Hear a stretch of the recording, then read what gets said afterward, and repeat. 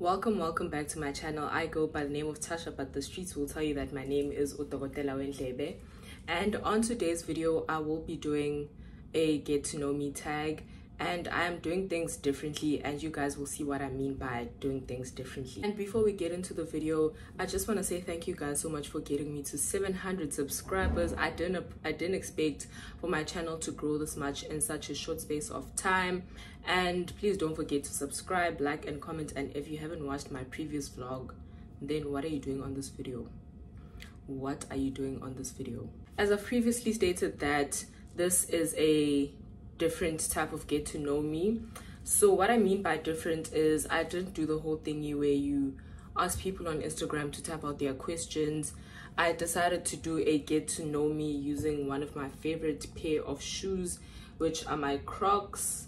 They are a bit dirty, I know, please forgive me. So you guys will get to know me using the stickers on these Crocs.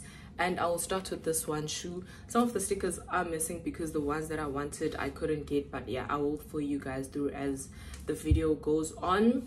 So the first one, this dog here, is a character. The name of this character is Chase. It's a character from the cartoon called Paw Patrol. And anyone that knows me knows that I have a love for dogs, guys. I really love dogs with all my heart. Like, even my friends, like, even if I see a dog on the street, I will literally like pet it and play with it. Even on campus, when I see a dog, I will literally go, no, you know. So yeah, I really love dogs. And fun fact is that when I was growing up, I used to be scared of dogs. Up until in primary school, we bought our first dog at home, and I was like, no man, dogs are actually cool. Dogs are actually your best friend. That's how I got to love dogs. Up next, we have the DR, which stands for doctor. So one of my biggest and long-term goals currently is to get a PhD by the time I at least turn 30 or 35. So why do I want a PhD? Guys, honestly, I really just like things. I like things. And also, you know, when you walk into rooms or like spaces and people introduce you and they're like, she has a PhD in this, she has a doctorate in audiology. It just, there's that sense of respect that people give you. So yeah, I'm really just doing it for those reasons, and because I like my degree, so I really just want to carry on studying. So the reason why I put this doctor here on my Crocs is because I really believe in speaking things into existence and just manifesting things. For me, it really works. Every time I talk about something or say that I want to be something or I'm gonna do something, it really does happen. So every time I see this, it motivates me to work even harder so that I can be able to get into postgrad. So yeah, that's one of my biggest goals. And up next, we have this AUD, and this is the shortened version of audiology. I mean, audiology is such a long word, so I just decided to put AUD.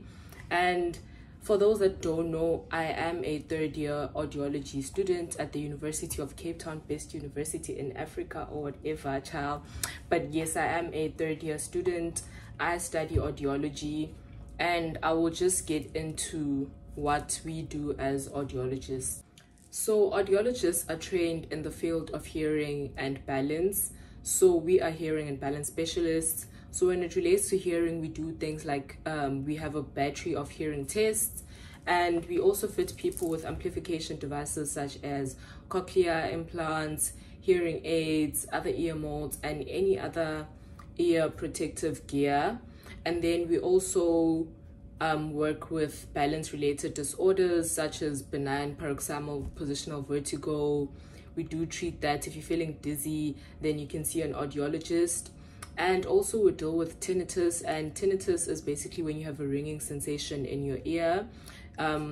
We do provide tinnitus therapy in our clinics. That's just like a brief overview of audiology. Obviously it does go deeper than that, and that I will explain in a separate video where I'll be talking about requirements to get into audiology, some things you should expect before going into audiology, the demand, competition, and anything that relates to audiology, then I will address it in a separate video.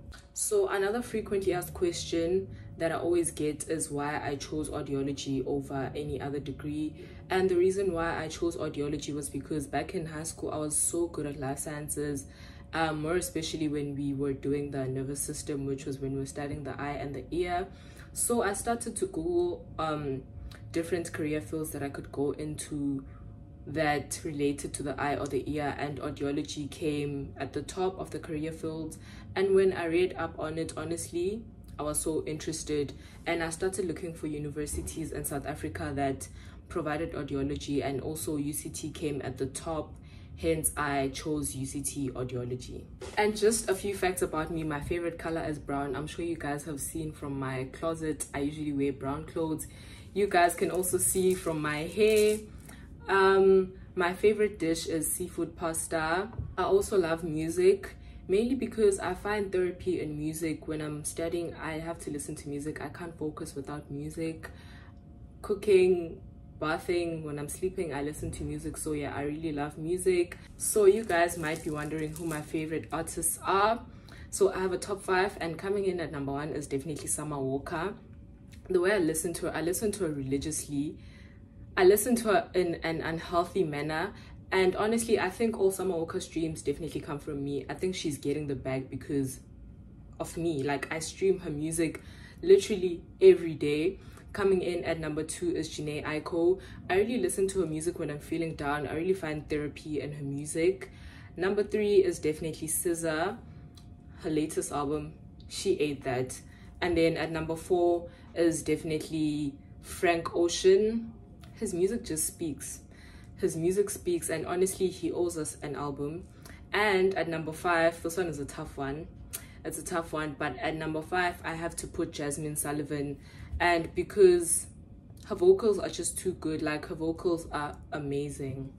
So we've come to the end of this Get to Know Me tag. I hope that this video did help you guys at least get to know a bit of who I am. And please do like, comment, and subscribe. And please do check out my next vlog that will be dropping this coming week.